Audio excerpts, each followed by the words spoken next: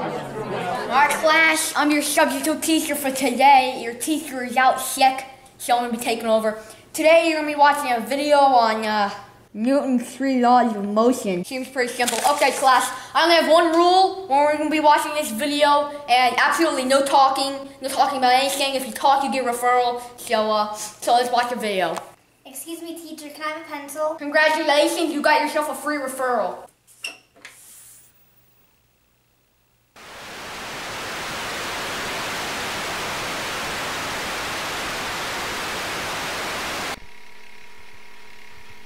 The following film has been approved for all audiences.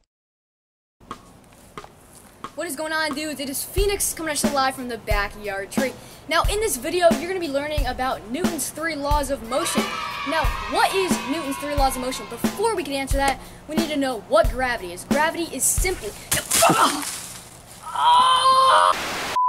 So, as I was saying, gravity is a magical force that attracts anything and everything together. For example, a pencil to a desk, me to this tree, me to the ground, a planet to the sun, or this bandage to my arm. Now to get into Newton's first law of motion.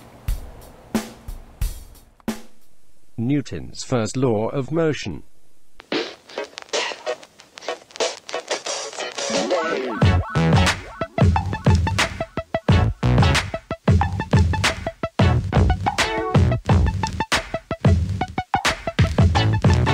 Newton's first law of motion has two individual parts. The first one, we are covering in this example, is an object in motion will stay in motion unless a force is acted upon it. Phoenix is shown riding this strange contraption and will continue to ride along the street until a force is acted upon it. The force acted upon it in this example is the brakes, also known as friction.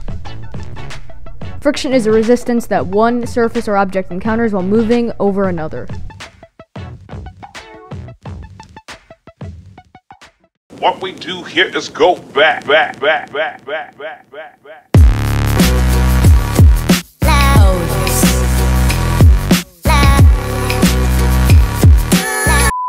second part of Newton's first law states an object at rest will stay at rest unless a force is acted upon it. This lovely ball right here will be stationary until a young lad kicks it as demonstrated here.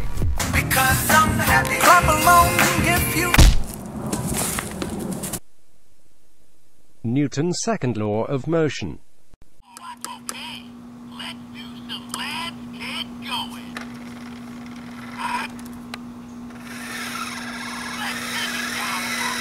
As you can see, this toy truck is able to pull me down the driveway. How does this work? Well, Newton's second law of motion can help us find an answer. Newton's second law states that the acceleration of an object is determined by the net force of an object. Newton's second law of motion also states that acceleration is determined by the mass of the load. So what if we tried this with a lighter person? Now, because Phoenix weighs less, he's able to be pulled faster. Another example of Newton's second law of motion is Phoenix riding, whatever this is. Once again, acceleration is determined by net force and mass. And as Phoenix doesn't have a very large mass, he can go really fast. Now, let's see what happens when I go on it. Whenever I go on this thing, I don't go as fast because my mass is much larger than Phoenix's. Here's a side-by-side comparison.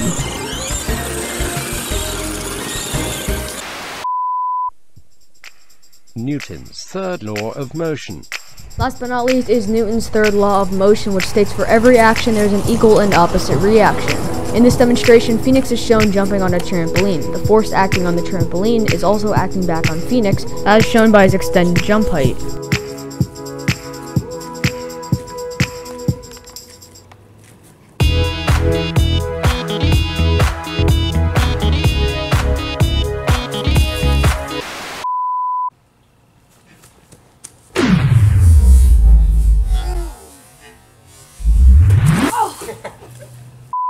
And finally, our last example of Newton's third law of motion, you can see force reacting with the ball and our bodies.